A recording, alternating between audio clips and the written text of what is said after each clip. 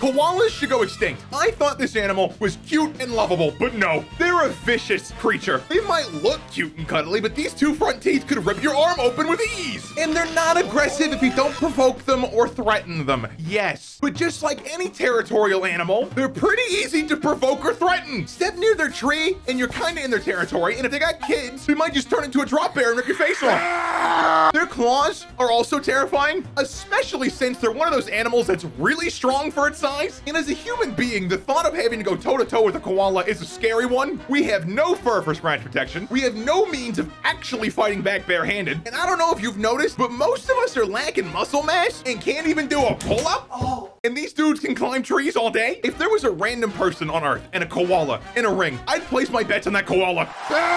And did I mention that they run 20 miles per hour? The only person that stands a chance at even outrunning these things is goddamn Usain Bolt. I always thought these things were slow because every picture you see and every video you see is kind of just them being half awake. But no, they run fast and they climb trees fast. But even if you did have a fighting chance, 1v1 versus a koala, you wouldn't want to fight it because it'll probably give you 6 different diseases. Koalas apparently evolved 25 million years ago, meaning they have 25 million years of diseases under their belt. Up to 90% of koalas in Australia have chlamydia. And unfortunately for the koalas, this isn't symptomless. It makes them blind, it gives them pneumonia, it makes them infertile, and it kills them. And there's even more to this list. How has this species survived for so long when almost all of them have a disease that eventually kills them? That's like if every single person on Earth had AIDS and somehow we were just fine. The reason though that almost every koala has chlamydia is because they need to eat a thing called pap. And you might be wondering, what's pap? Well, you see, pap is when a mother koala,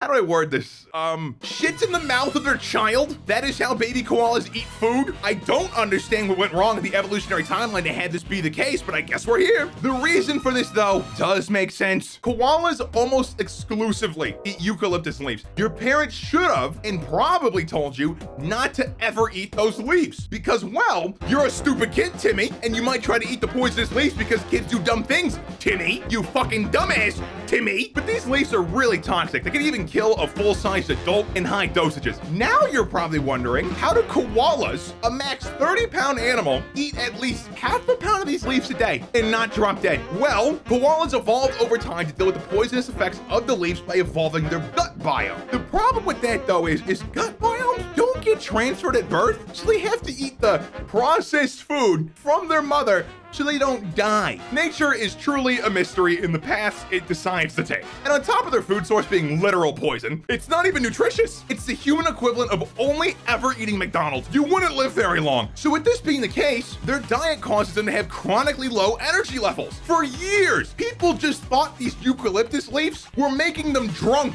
This diet also means they have to eat dirt. They're missing crucial minerals in their diet with just eucalyptus leaves. So to compensate for that, they just eat dirt.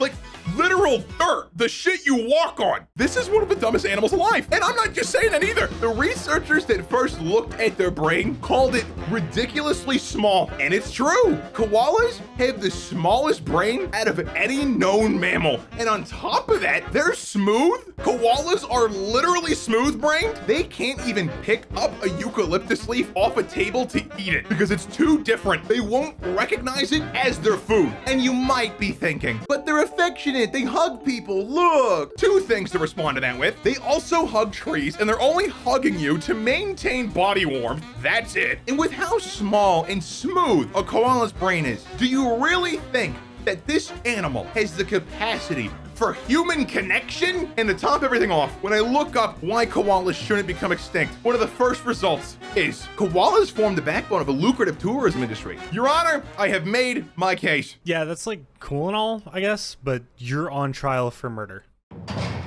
God damn it. Click the end screens now to check out more of my content and like and subscribe if you're new, and have a good one.